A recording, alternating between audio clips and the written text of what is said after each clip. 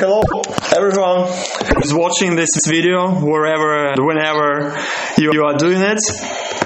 My name is Dmitry Kuznetsov. I am Russian journalist working for Sports Express newspaper and website, but actually it doesn't matter who I am and whether you know me or not, because if you like figure skating, you definitely know other participants of this discussion.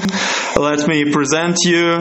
It's Kиира Корпи, 3-time European medalist and Russian Grand Prix champion. We remember your victory. Käйtlin Uivер, 3-time world medalist, 2-time 4 continents champion and 2-time Grand Prix final champion. Good evening, I should say, yeah? Good evening. Yes. And Elenе Gedevanishvili, 2-time European medalist. Marjoba, Elena. Lineup is very strong and I would say very global, because I'm in Moscow, Kaitlin is in Tokyo, preparing for her rehearsal, and Elena and Kira are in New York. Just 1 more minute of opening ceremony. Figure skating in Russia is getting more and more popular now, and it's always interesting to see what people from different countries and skating cultures think about that.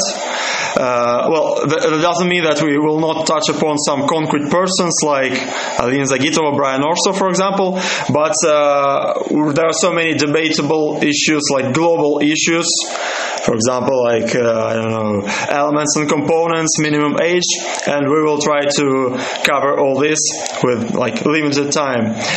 And last thing that I should say, we have so many people and spectators here from different parts of the world, so if I precise sometimes some simple things for someone, I hope that it is okay. Now I shut up finally, and to start with, Elena and Kira, you are retired, I think, for 3 or 4 years.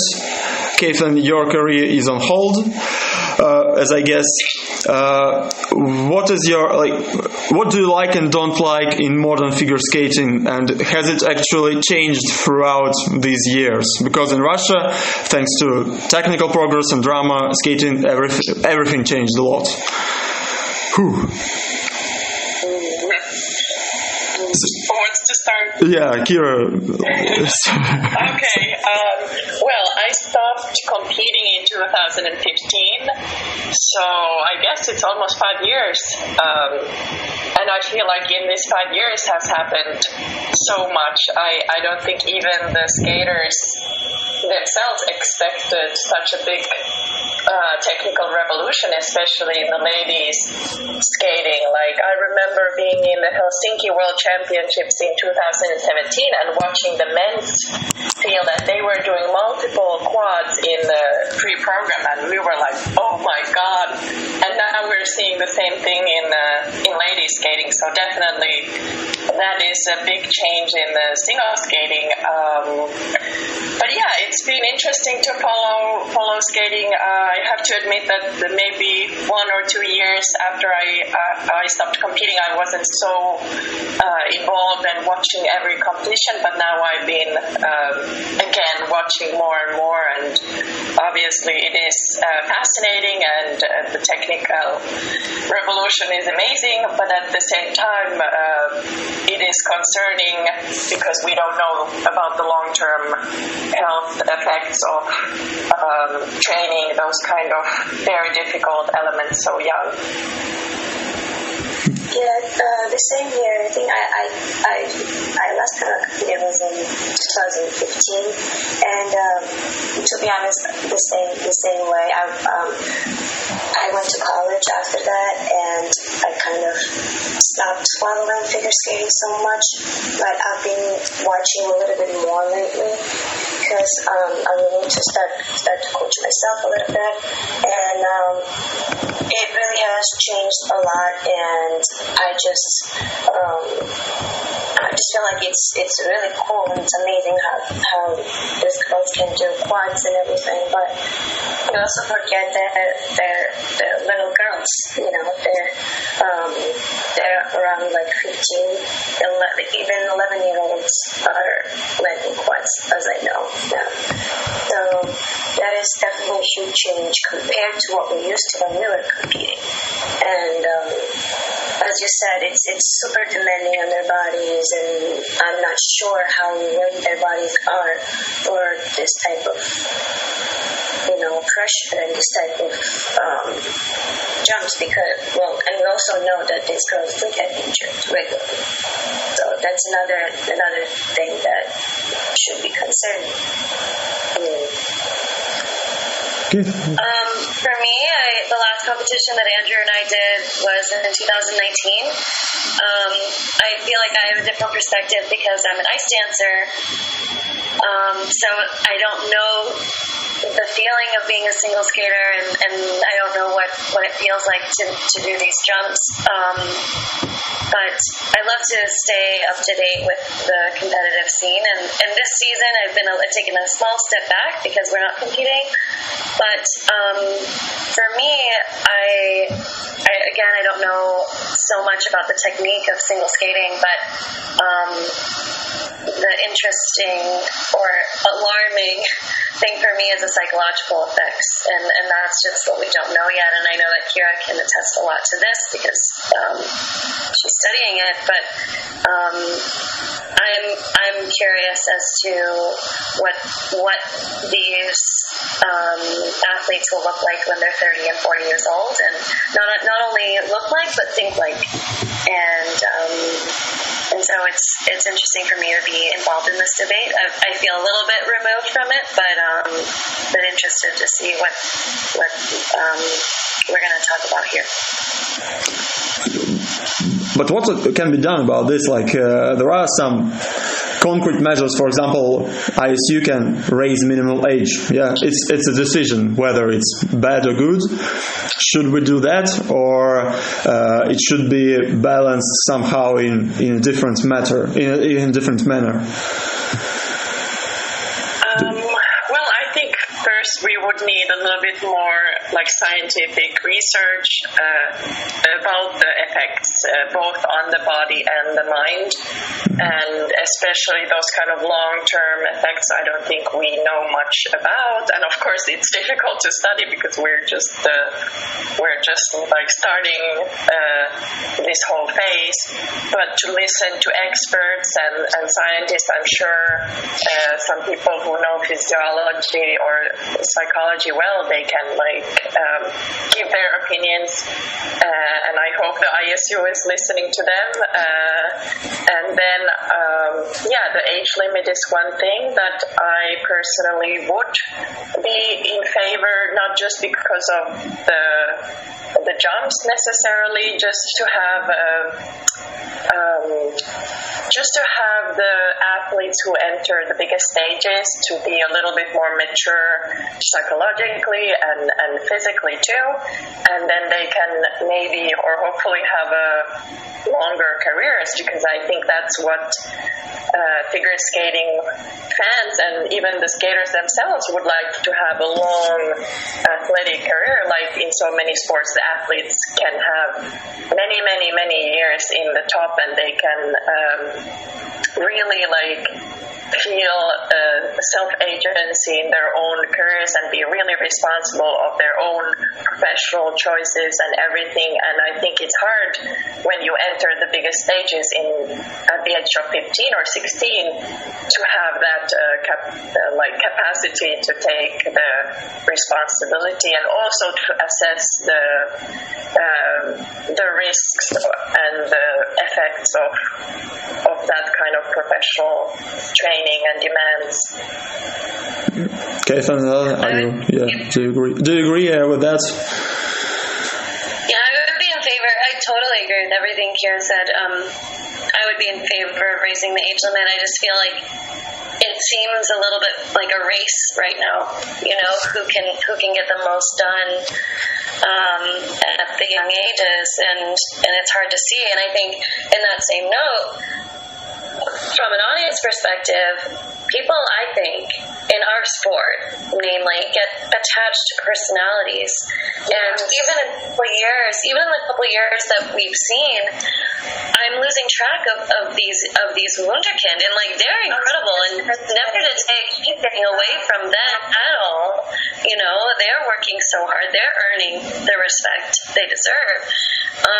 But it's hard for me because it's hard to see them rise and fall out of the spotlight so quickly. And if you take, to me, the greatest example of longevity is Evgeny Plushenko, and the fact that he was there for so many years gives him notoriety, it gives him respect, it gives him power and influence in the sporting world, in my opinion. Because he's there, and you take Alenne Kostornej, Kira, my favorite athletes, and to me the ones that the public can really get attached to, are the ones that are there for longer. And it's just, what can we do for these kids to give them the longest shot, should they choose? It's possible. I totally agree too, because these girls have yet to develop their style of skating, and that's something that comes with maturity. And to be able to skate to a certain type of music, to translate the choreography, because all we see is just quads, like I'm watching the program and it's like, it's awesome, but it's turning into like tricks. And overall, like let's say with Carolina, like I would love to watch her even if she did doubles in the program, or even with Kira and it's like that, because you can actually enjoy their skating and then watch their and actually another thing would be that you can follow their journey, like taking the excitement out of like following the athlete's journey, like developing, like finding their own style, and getting attached to an athlete. And I think that's one of the most things, to be able to stay in sport for a long time. That's what makes athletes great. These girls, as I'm based on the research that I've done, it's a couple of years and then they get injured. And then scientifically, even they're so young and they're putting like just giant demand on their bodies. And I know that their weight has been controlled and they're not allowed to gain any weight. And these are girls who are 14 and 15, and this is when like you're growing, you're developing, your bones have to develop, your muscles have to develop, and if you're not allowed to gain any weight, like how is that possible? How is it healthy? Because after when the sport ends, and then we have to live with this body till the rest of our lives. Yeah. Do you guys feel this is only a problem in ladies skating? I mean, I think in ice dance, maybe Kaitlin, you know better. I think in ice dance we see longer careers. I definitely think it. I mean, it's hard to argue, but I think that sometimes it takes, in ice dance, it just takes time to get to that place, and it's very, very easy to tell a mature ice dance couple from a young. Well, not to say age, is the indicator, but a more immature teen. And we definitely have far less demand in our bodies. I mean, there's injuries for sure, but longevity is definitely honored and respected. And I think that the youth is incredible, the kids that are coming up, but there's a certain class, I think, that definitely is reflected in the results as well. And it's harder to just up your technical capacity because there's not that much room to grow anymore. You know what I mean? Like, as far as levels, we can't do a quad lutz. Like, we are all doing level 4 twizzles. We're all doing level 4 fork. You can increase the quality of the fork to get your GOEs or elements, and then the quality of your components. But that's what we have to bargain. It's not necessarily adding more and more difficult elements. So it's kind of hard to compare the two. If everyone agrees, let me disagree, just to make it more fresh. Like, for example, if I am Alexandre Trusova or Terry Tutberidze, how could you explain to me that we should raise this age? Like, because I think Alexandra herself, she doesn't have anything against jumping these quads. Of course. I mean, working for her. Yes, sure. Yeah. another thing is like this, that they are very young, and psychologically they don't really understand fully what's have been placed on them. You know what I mean? And then when they get to the age when they already understand, oh, like this is real, like then they get that pressure on them, and that's when some of them tend to fall off. You know what I mean? So I think it's because they just don't know. But I don't say like they don't know better, but they don't know enough about what's yet to come. I think it would be very interesting to talk to Miss Tutberidze and just hear her opinion. You know, I think it's hard to assume her position. I mean, it's very clear that she has the results to back up her talent as a coach and her technique. But I would be interested because she has a young daughter who's an ice dance actually, who's battling everything that we're battling. You know, not necessarily quads, but who's in it and who is a growing woman. And it'd be interesting for me to speak to her woman to woman and see how she feels about how these girls are developing into women and what effect the sport, especially the intensity of the sport, has on them. Have you ever had such an opportunity to talk to her? Never? Like in the competitions?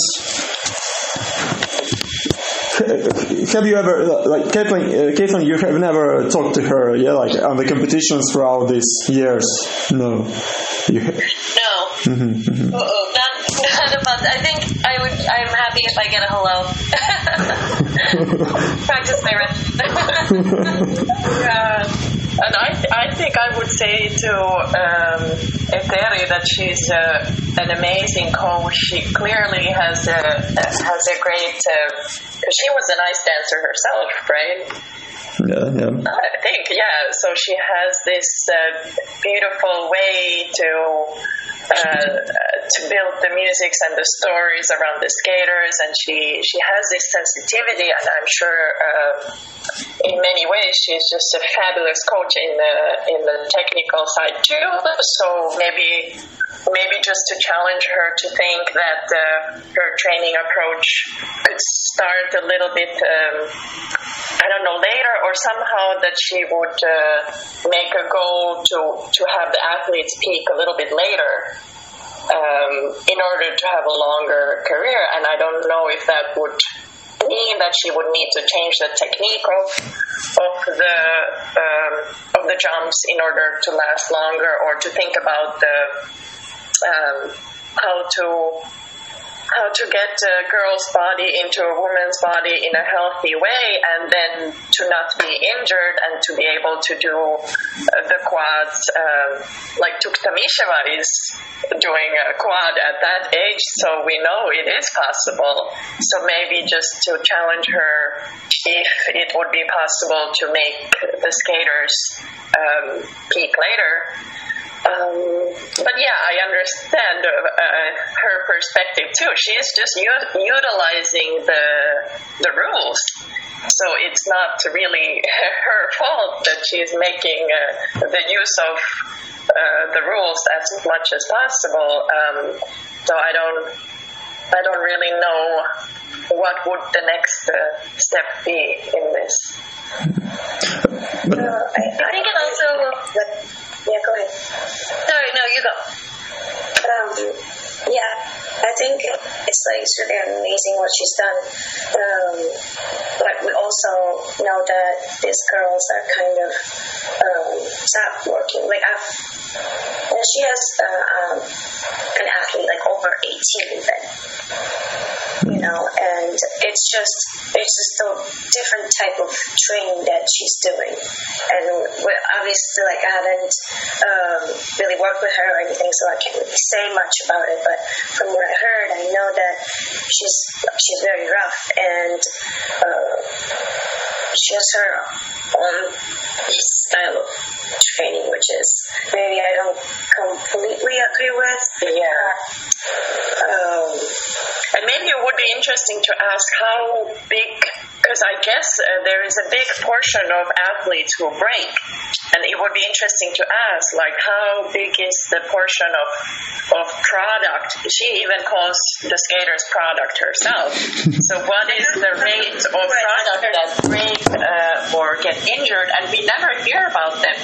And then we think, oh, she just produces this great skaters, and she does, but we don't see how big percentage goes to waste because they break in the process. Kira is already well known in Russia thanks to these words about products. Yeah, on Twitter, if I'm not mistaken. Yeah, Russian fans, I think they like it. Like, yeah, in Russia we have such a division as well on this issue. But let me take maybe more. Everywhere. Yeah, sure. But actually, Kaitlin, Elena, don't you have the same thing in Canada, for example? In Georgia, maybe. Coaches tend to be strict. They need to be strict to get the results. And in Russia, I think most people think that in Canada, school, the approach, general approach is more smooth, is more liberal. But is it true actually? Yes, I mean, I've skated. I grew up in CSKA, so I know all about the strict style. But I also know that Eteris takes it to another level. I had the honor of working with Tatiana Antonovna, and I had honor of working with Elena Vatarezova, and those were my greatest years of competition. And I was also very young when I became good. But what I want to say is, when I was, every athlete is individual and they're all different, and I don't think the same type of coaching works for everybody. Obviously, when you're younger, you're the girl that you obey and you do whatever they say, and everything that you're told, you highly depend on your parents, and everything is kind of decided for you. You just kind of go and do it, And in US, it's not exactly like that. It's kind of it is more liberal in a way, and it is definitely I don't want to say it's definitely more liberal.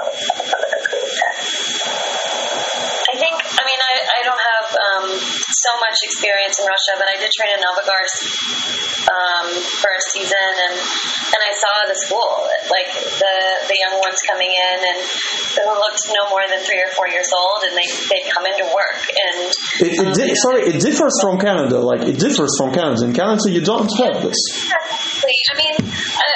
Just speaking numbers, I think that it's probably comparable. So many children in Canada and the U.S. love to skate, I think there's a difference in the mentality, though, because at least where I come from, your family gives up everything. It's the same sort of commitment. I think that a lot of families honor a Renaissance child, where you have sport, and they're on the honor roll at school, and they're in theater, and they're in the debate team, and so there's so many things like that is impressive. In North America, I feel. Also, I think that it's a little bit different when it's not. I don't know how Russia, how the system is with if it's state sponsored, but I feel like the families have agency to choose their coach, to decide. They have weight in the decision making, and so there are so many coaches that are very strict and very strong, and I've seen so many in ice dance and in singles, and I've been in a lot of rinks around, and it can be very cutthroat, but it's a different mentality. And when I was in Novogorsk, I saw the kids coming in, and I'm sure they're happy and I'm sure they're excited to be there, but it was business, and that's something that I see a little bit different. It didn't look like play. There's a lot of research about play, the importance of play in a child's life, how that affects their brain. And I know that's a little bit of a different tangent, but I'd say that would be a big difference between what I've noticed in different countries in my experience. Coming back to this debate around like minimum age, maybe we have some other mechanism. For example, like some people, some coaches, they think that components are underestimated now in figure skating. Maybe we can operate with this kind of things, not changing the age, but changing the judging system. Well, ISU does it sometimes, but should it raise the weight of components, for example? What do you think about that? What it is like, since these girls are doing the quads, I feel like they automatically get high second score from what I see, and I like I said, they just don't look mature enough to my eyes as women skating. They forget this is women skating, and based on their age, they are junior. So I would agree to maybe raising the component parts of skating, or maybe having programs that are a little bit more playful and not so technical, to bring out more the artistic side of skating, and something that people really, really enjoy, and not just going out there and doing tricks. To me, I think the argument becomes what's getting rewarded. I think if you raise the weight of components and nothing changes as far as the judging panel goes, it's just going to be the same result but more points. I do have a question, why, and I don't know a lot about this, but why is the ladies' components less than the men's? I'm not sure about that, but I think it comes down to judges' education. I think because back in the day there were seminars and people would talk about the importance and what each component means, and I would never say that the judges in place don't know that, but I think understanding the depth of the component mark and what each one represents and what each one is valued as, it's easy to reward a skater, like Elena said, that's doing quads across the board, components and technical. But is that really what's being performed? I don't know, and I think that it's up to the judges to be able to decipher who's really the winner overall, and that's the hard thing about skating, is that it's judged, but I think it comes down to what's being rewarded, and that's what gives people the permission to be able to say, hey, if they just do a program full of quads, it's going to be fine, Yeah, that's a good point, and I agree with that. And I think the new judging system has made our sport more objective, more like a sport, so we can measure the jumps and we can give scores that people see where these scores actually come from. But at the same time, the artistic side or the presentation and the performance side has maybe, or is not maybe rewarded that much, but again, I don't know if just giving more emphasis on the components would change the results, but maybe, education overall is an effective measure, and also to really think about the whole philosophy behind our sport and our training, and what kind of athletes we want, or what kind of children we want our sport to grow up. Or no, this can be cut. What kind of people grows up in our sport? How is the environment for the children and for our athletes? And not just what kind of athletes they become, but what kind of people they become, and how is the sense of community in our sport, how is the respect for each other as competitors. And sometimes I feel like it's almost a war zone, the whole competing, and it's so dramatic, and it's like, and then we're like, it's just skating. It should, like Kaitlin said, and Aлене also mentioned, play. It should be, especially for children, I think it should be about play and having fun and enjoying and discovering not just who you are as an athlete, but also as a person, your characters, it's this kind of human-centered approach that I would like to see growing more in our sport too. And I know that it is a growing philosophy in coaching, and I see that in Finland, in my own country, that a lot of even the national team coaches in, I don't know, soccer or ice hockey, they are using a very discussion-based models for coaching and training, and they try to involve the athletes at the very young age already in the decision-making process. And then we talk a lot about emotional intelligence and to really utilizing all your emotions. Now I feel like, I don't know about you guys, but I felt as an athlete I almost had to become this emotionless machine, and that was kind of the goal. But I think as a human being, it's hard to feel free or feel like internally well if you have to kind of cut off from your emotions and not feel any pain and just like always just like push through, and every training every week is like a fight. You talk about that so openly. Well, the ISU has athlete commission, I guess. Have you ever thought about like joining them, changing all this from inside? You all. No, well, I haven't, and I think at least how well I know the structures of sport, and they are usually very rigid in their ways. So I think that the athlete commission would be, of course, one way, but I feel personally, and I've experienced this working as an advocate in the Finnish sports system, that I have more freedom to say what I really want to say when I'm not squeezed by the system, and I have to be kind of loyal to a certain system. So I have more freedom to voice my opinions as I want to.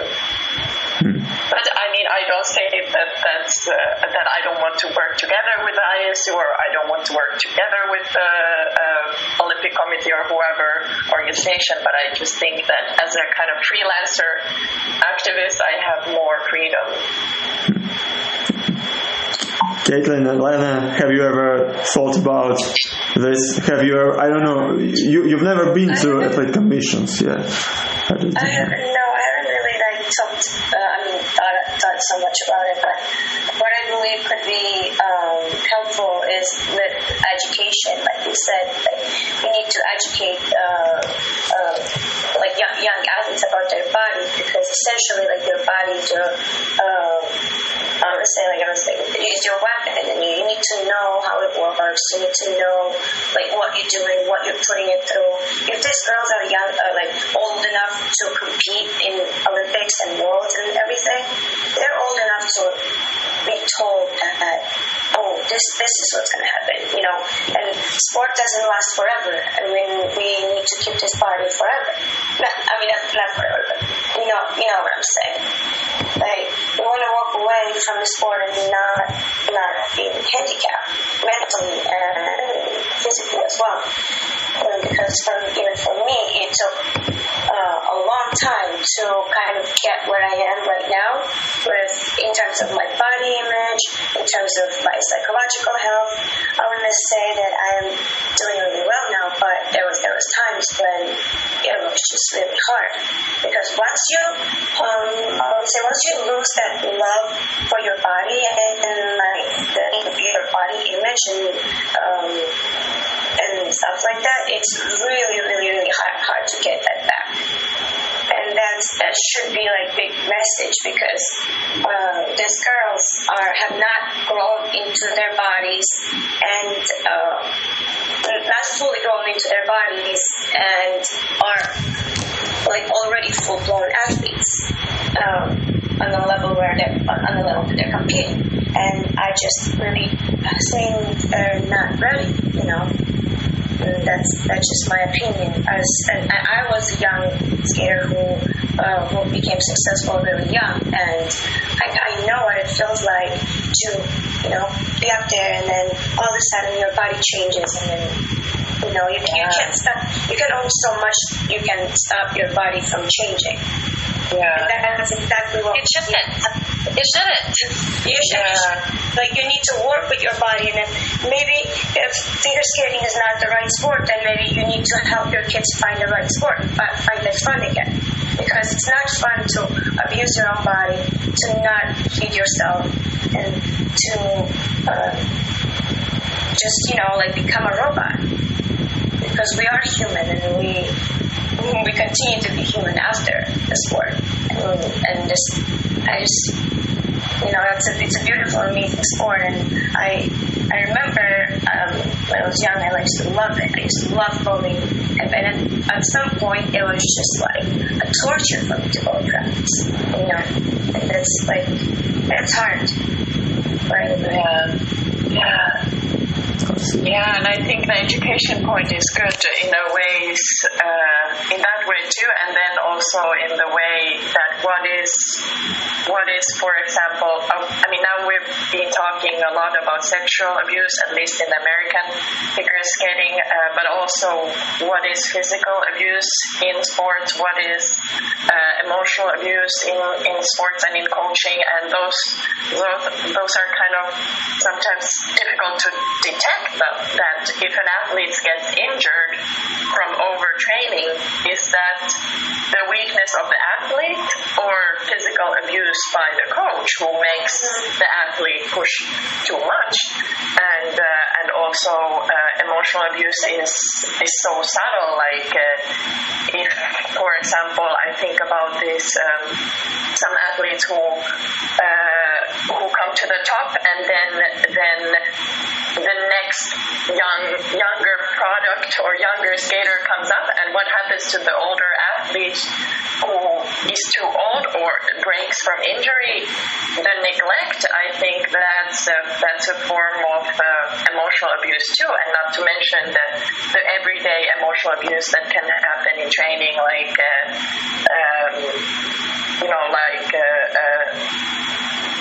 yelling, name calling, shaming, all these kind of things that have been a part of good coaching, but now luckily people and the science says that it's detrimental to many athletes' well-being. So luckily this is changing, but I think athletes need to be more educated that what is okay and what is not, because usually you just grow up, since a very young child, you grow up in the mentality that it's always your fault. Like if I get injured, of course it's my body that's weak. You must have gained weight. That's why now. You know what I mean? Like that happens to your body. Yeah. Sorry. No. You can go ahead. Like of course, that we need to maintain a certain weight in order to do our job. Like that's 100% part of it. But there's that extreme, you know, and then there's also that stigma that you have to be tough. You have to be you need to work through pain, and you can't take days off and stuff like that. But that really takes away the childhood. And I think that's really important for them to know, like, what type of sacrifice they're making. When I became homeschooled, like when coach decides, like, okay, like this athlete needs to drop out of school or become homeschooled. It's like that. I think affecting a child's future, because now this child is not going to have, like, I don't say like normal childhood, but when you're an athlete, you can't really have a normal childhood. But there should be some type of like boundary where it's okay and then it's not okay, you know. And parents, they become so fanatic about this. They become they're influenced even by coaches sometimes as well. Kaitlin, yes, you wanted to say something? No, I think the hard part, though, and I want to remain optimistic as usual, but the hard part, I think, is that culturally everyone's different, you know, and this is starting to change in North America, but, you know, Russians are different than the Germans, are different than the French, are different than the Finnish, you know, and it's just like, I think it's going to take these conversations to just start talking about it, you know, and from different places. And the hard part though is going to be finding that common ground with people and with families. And again, if the families are making these decisions for the kids, it's got to be something that seems worth it for them, and you don't know what that is, and you know, so it's like I think that it becomes very, very deeply rooted and kind of tough when it crosses boundaries, like nations. You know what I mean? Okay, I'm sorry that we talk so much about single skating. I should ask something about ice dance, actually. but really, we discussed so much rules. But for example, at the World Championships, last World Championships, Alexei Yagudin told me that he doesn't understand, like he didn't understand what's going on in ice dance. Like I don't understand rules. How can I understand them? Don't you see the problem there? Like they should be more, how to say, comprehensible, maybe. Yeah. Or we are too stupid. Like confusing. I mean, ice dance can be. I feel like this issue can be said of all the disciplines now, just because the level is so high. But really, it depends on the day. You know, it depends on it. You can have the same performance in a different panel and have a different result. I think that's a testament to the quality of the skating at the top right now in ice dance in particular. That everyone's so tight, everyone's so good at the top. But as far as understanding it, it is very complex, and that's the pros and cons of the judging system. Is that it's very detail oriented, but it's tough for the public, and I think that's a different topic is how to make it more audience friendly, and I know that the ISU is trying really hard to do that, the dance committee. But it's a common comment that ice dancers get is that, like, what happened? How did that happen? You know, and it's tough. Everyone, I think that every judge has their thing that they like and that they want to see succeed. And when everyone is doing level 4 everything, then it really comes down to. Sometimes it comes down to preference, you know, and that's hard for everyone to agree on.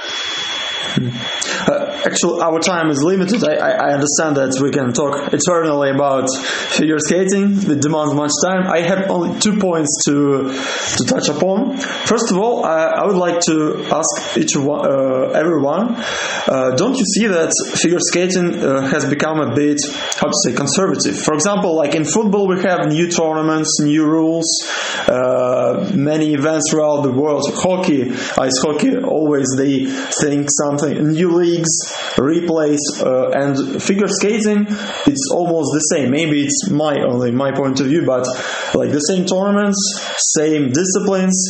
Don't you see that ISU maybe doesn't make show out of it? Yeah, I mean, we have a team event. That's newish. The team event, I think, is something that it's easy for people to get behind and root for their country, and it's something, I think it's the most radical change, radical addition, like nothing that we've seen before. Skating awards, it's for the first time, but they provoked much hype, even some ISU skating award.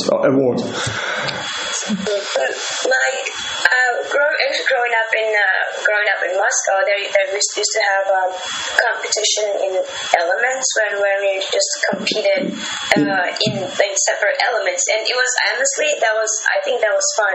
It could be it's kind of like all-star. You know how they have in hockey, they have all-star tournaments when they go up and show off their skills, and I feel like if that was added to it, then more people would get chance to shine, and also because we all have our own things that we're certain things we're good at, and we have our advantages. You know what I mean? And I feel like I would give more people chance Sorry, it's like having your distance in as a swimmer or as a speed skater. If you're good at the 200, that's your money shot. Opposed to someone that has to be good in skating, you have to be good at everything. Yeah, exactly. But I feel like if that part was there, then it could be a little bit more. It would give more people a chance to, stay motivated, because now, if you can land, literally, if you can land once, it's just, you can't even go close. What do you mean? So you mean, Elene, that there could be a competition where they would measure who has the best layback spin, for example? Yeah, there used to be combo spin, or each jump. First you just compete in each jump, and everybody needs to get 2 tries, and you get the best out of 2 tries, and then the next person goes, and it's really exciting. It's nerve-wracking, when you just At the beginning of the century, they had such tournaments in France, if I'm not mistaken, battle of jumps or century. Oh. Yeah. So it was playoffs. Yeah.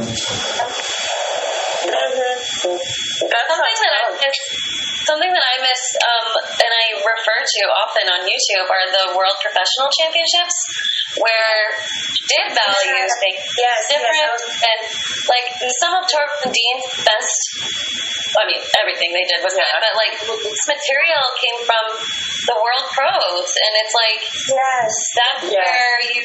that's where the teams that didn't necessarily win an Olympic medal or world medal or didn't even go to worlds could go and have their voice, and I guess it had to be a money thing why it's not around anymore, but to me that is so cool. And I know that they have something like that in Japan here, don't they? They have pro-am kind of. They have everything in Japan. Yeah. That's true. And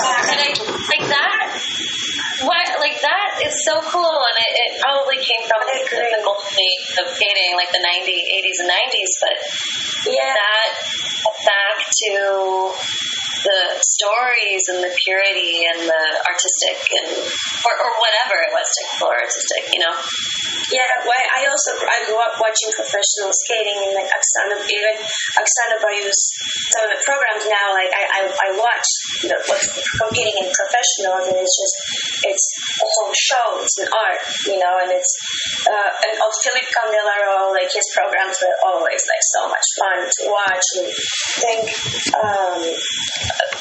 professional skating, that's something I would like to see also, because we retire, but afterwards it's kind of disappear out of the sport. We do shows and stuff like that, but I feel like that'd be cool to for those who want to continue watching an athlete's journey. We're going back to that, watching an athlete change, and instead of just going out there and being out there for 2 years and then bam, and somebody's gone. It's been hard for me to keep up. To be completely honest, I don't really know names of all these girls, because it's really been hard to keep up. it's just going so fast, you know. But yeah, those sound like good suggestions.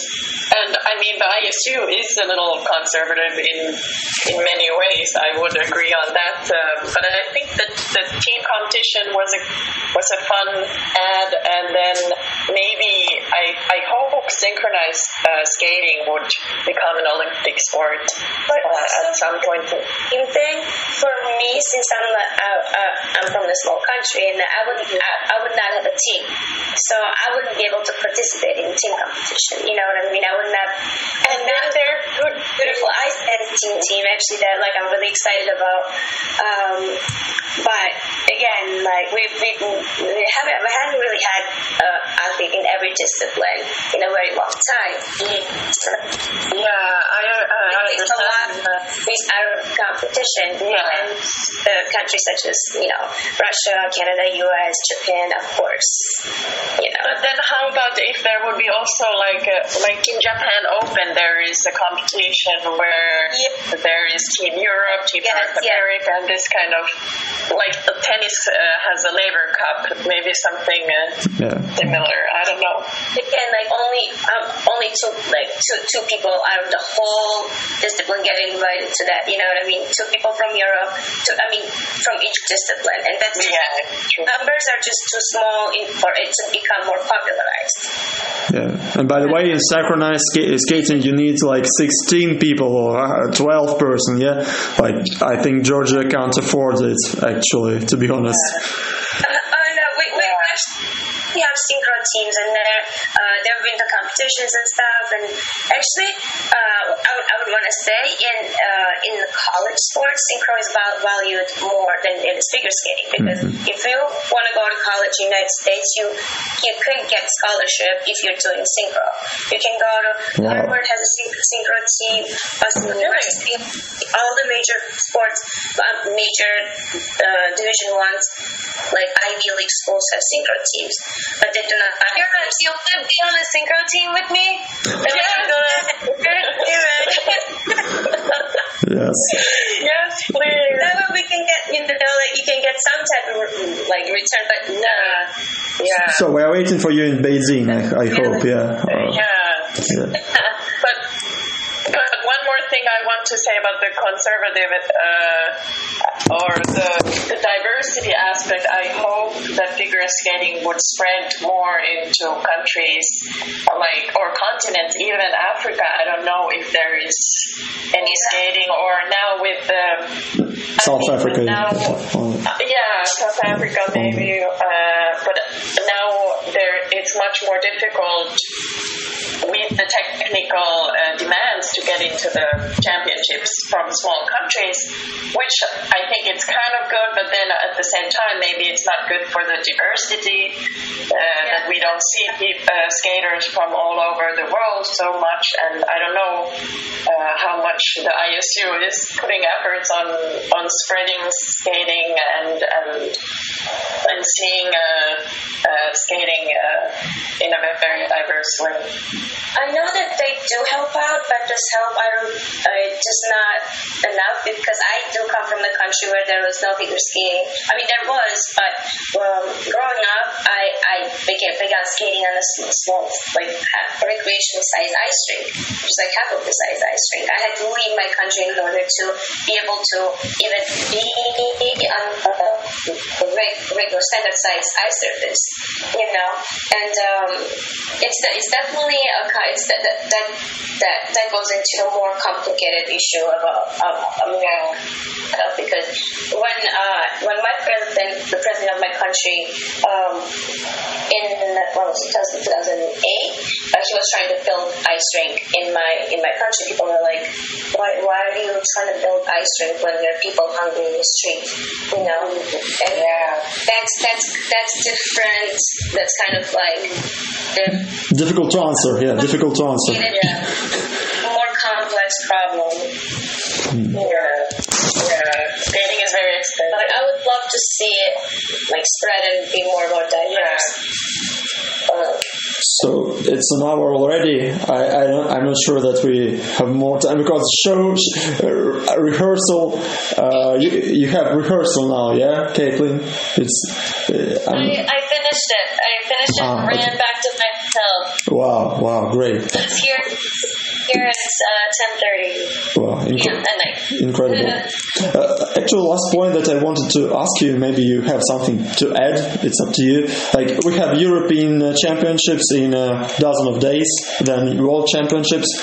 Will you watch it? What is your general expectation? Maybe you have your own favorite, or you are waiting for some event or some event.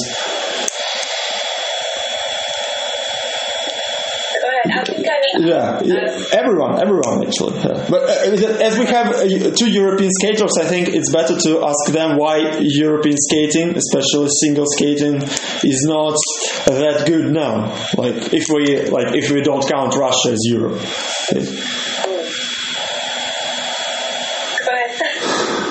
Why? Well, I was lucky that I lived the period when Finland was peaking at the European level, and then came the Russian wave and really brought the sport to a whole new level. And I think it comes back to training and what Kaitlin said. She saw 3-4-year-olds training business with a business mentality, and really that makes probably the biggest difference. That in Finland everybody goes to school full time, and the sport is not. It takes a lot of people's time, but it's not so professional, so young.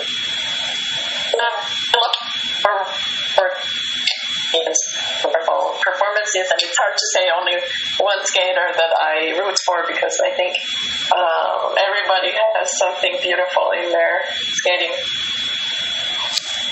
Yeah, the same thing. I've been a little bit out of the loop from skating since I went to college. I was kind of when I retired, I was just really out of it.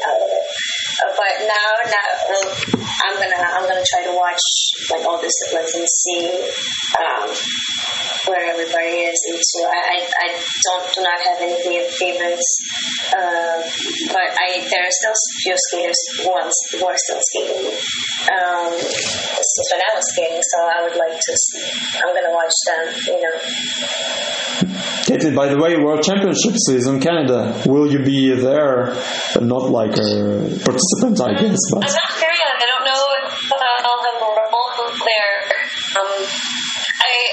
And if I'm not there, I will watch because I know myself, but I'm not sure. This will be our first Worlds in 9 years that we won't attend, so I think I might have mixed feelings about it personally. That's not to say anything about the skaters, but it's easy to say that the French, Papadakis are legends, and they bring something so incredible every year, and they have changed the sport of ice dance. So I always really look forward to watching them and competing against them. So I probably will be there, but if not, I will be supporting, and I know that Canada is very, very excited and supportive and enthusiastic about hosting the World Championships, and it's an incredible audience.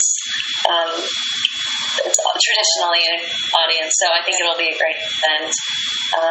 But I also would be very interested to see now with the season away, especially watching live, what the state is of the other events, and watching skating live is so different than on a screen. So I'll be anxious to see.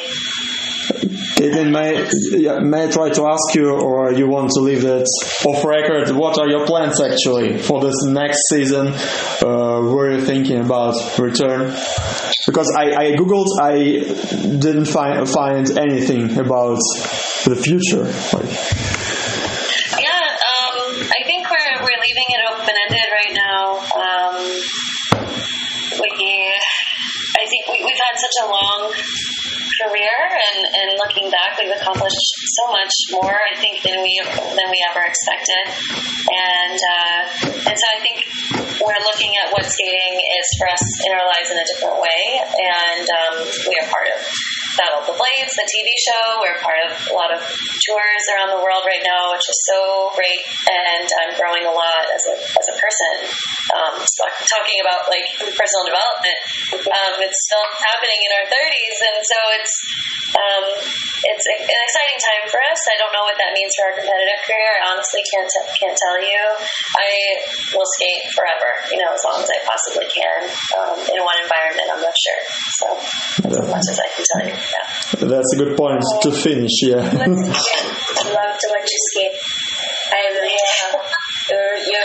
You guys are beautiful to watch. Yes, you are. And we need to go skating all together in New York. Yes. Dimitri, you're invited. Yeah, Dimitri is invited. Yeah, wow. Yeah, finally. But we have some problems with visa, American visa is very hard to get now. So, thank you so much.